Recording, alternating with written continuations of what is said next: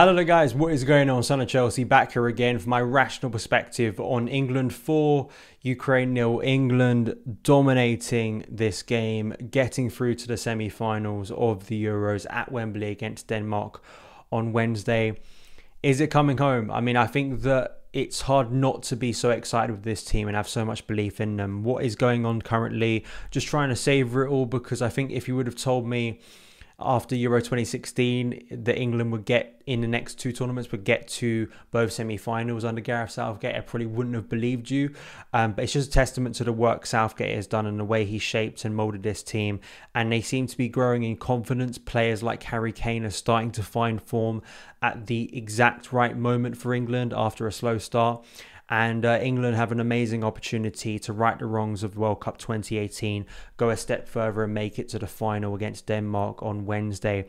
But getting into this game, I'm so excited too, because I think there were so many good performances. Just overall, it was a joy to watch, and I'm sure it'll be a joy to rewatch because it was such a good performance. Before we get into tonight's review, I want to ask you guys, please hit that like button because it helps new people find the channel. Hit that subscribe button and a notification bell so you don't miss any of the uploads on the channel. Also want to say a massive thank you to Fanslide, the world's first live in-play fantasy football game. They're partnering with me on all of my England content. It's continuing at Euro 2020. Really fun to play, and so much thanks to Fanslide this summer for their support on the channel. It's live, it's free to play, and you know it's live because they use Opta Stats. So download for free, get your mates involved, and as well, not only is it free to play, it's fun to play, but there's prize money on every single game at Euro 2020, up to £10,000 in prize money. The way you use the game, sliding players in and out using multiples, it's really fun to use throughout the entire tournament. And as I say, download it, use my link in the description box below, and when you're on the app, please add me as well. I'm on there at SonOfChelsea. And if you go to my Twitter at SonOfChelsea right now until Tuesday, there's a Mason Mount shirt giveaway. This shirt of Mason Mount's name on the back, you can get one for yourself on my Twitter page. So get involved in that as well at SonOfChelsea. But thank you, Fanslide, for supporting my content this summer. But the big thing going into this game, team selection-wise, was Southgate varying it up, going to a back four, the 4-2-3-1, of course, moving away from that against Germany. I think we kind of expected that because you felt like England were going to go on the front foot in this game, probably going to have a majority of the ball had to go at Ukraine. You know, there was a sense against Germany being a little bit more cautious, absolutely understandable, and trying to nullify their threats. But both Jadon Sancho and Mason Mount returning to the team. Mount, not that much of a surprise. He's been an essential player for Gareth Southgate through qualifying for months. Played the opening 2 games of this tournament and of course missed the previous 2, completely missed the Czech Republic game, but of course was on the bench for the Germany game, of course, because having to go into isolation with Ben Chilwell. And you know, not surprising that he was back, and you know, Mason was back to his brilliant levels tonight, just doing in some ways subtle things, defensive things too, that just summarize how good of a midfielder he is. But Jadon Sancho, after his big move to Man United, getting a start, there was so much noise around Sancho in the early rounds of this tournament about him not getting on the pitch when England looked a little bit dull up front. But tonight he was there, and he had some brilliant moments too. I think that in terms of, you could see the flair, you could see the confidence growing into Sancho's game. He didn't, I think, massively affect the game in terms of the goals, but I think there were some moments there that definitely give you excitement, and just once again demonstrates how strong this England side are, the options that Gareth Southgate has. I mean, Jack Grealish, who was a big part of our win against Germany, didn't come off the bench tonight. You know, he wasn't involved at all, and that can be seen as a negative, like too many talents. But I think the way Southgate is rotating these players in and out, I think is brilliant, and he's kind of looking at each game, seeing what he needs for each game. Like, felt that tonight he needed a good one-on-one player like Jadon Sancho, needed the pace and energy of Mason Mount in midfield, and you know, it worked once again. The start is absolutely perfect, and you know, both of England's starts to the two halves were absolute like dreamland for England. You know, the first few minutes we came out of intensity, the nice rotations and the slick passing tonight at moments from England was absolutely brilliant. When they got into the final third, the likes of Sterling, Sancho and Mount behind Harry Kane really working well. But once again, Raheem Sterling just causing trouble, you know, getting the ball directly running through. It kind of was a little bit similar to the run he made against Germany before that eventual winner that he put in.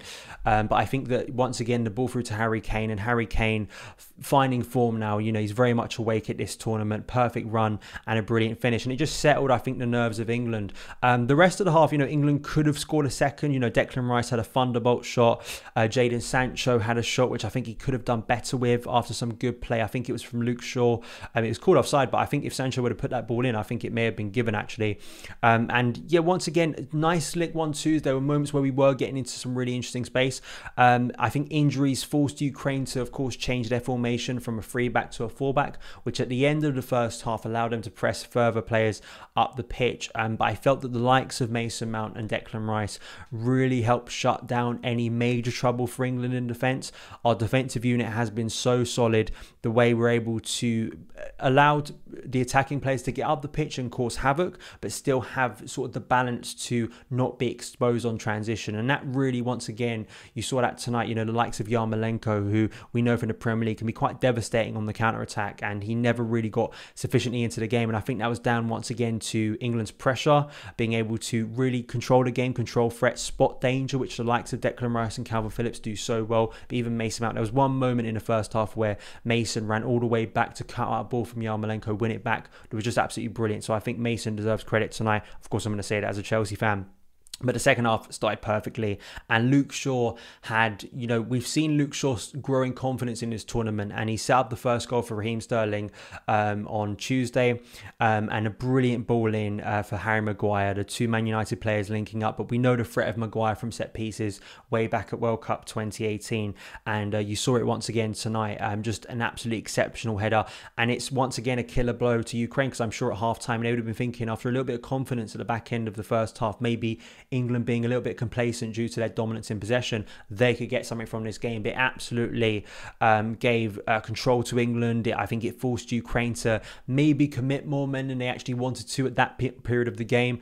And then the third goal didn't come long after. Once again, Luke Shaw with a perfect ball into Harry Kane to head the ball down, 3-0.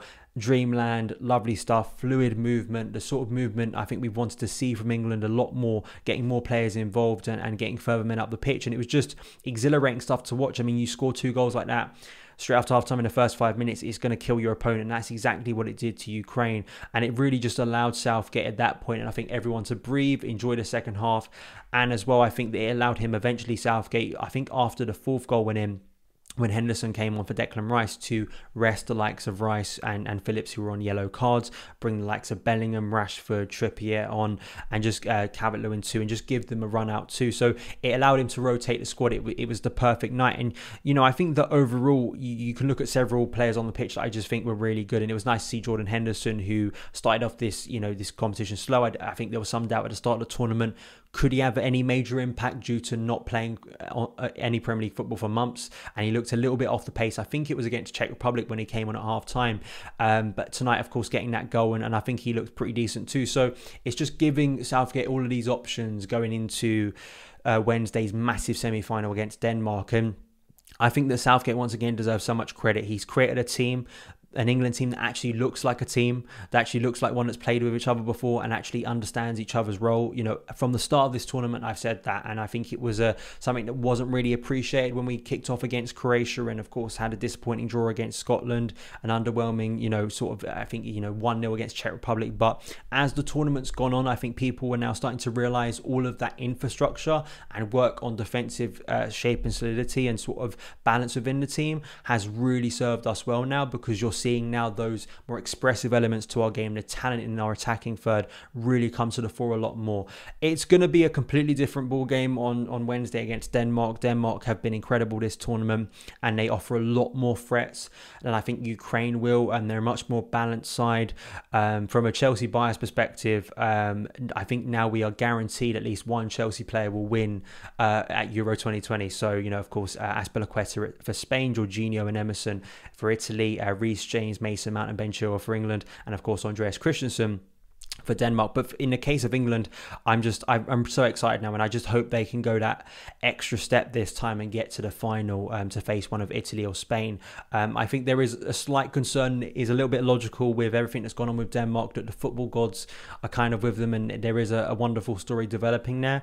I think it will be a much tighter game, but that's where I think you can see Southgate thrive, you know, dealing with what's going to be thrown at him. I think the experience of Croatia in 2018, I think, serves us well in terms of him being able to understand that situation, it going wrong, and hopefully can rectify it this time if England get into a similar situation, maybe 1-0 up. We saw how they've defended Leeds so far, and the ability to change things off the bench. I think there are so many players flowing with confidence right now. That group is together, the nation's together. I think we're so excited to see what could happen in the semi-final, and if we can get to the final, then who knows, this could be an absolutely incredible summer for England. That is my review, my rational perspective. In terms of man of the match, I think that it's a tough one in terms of, because I think there were several good performers who probably went under the radar. I thought Mason Mount had a really good game, but I think Harry Kane, just getting our world-class player, our world-class frontman scoring now, I think is big. I think it really is. I think Luke Shaw too absolutely deserves credit for setting up 2 of the goals, so I wouldn't be too stunned if someone gave it to Luke Shaw,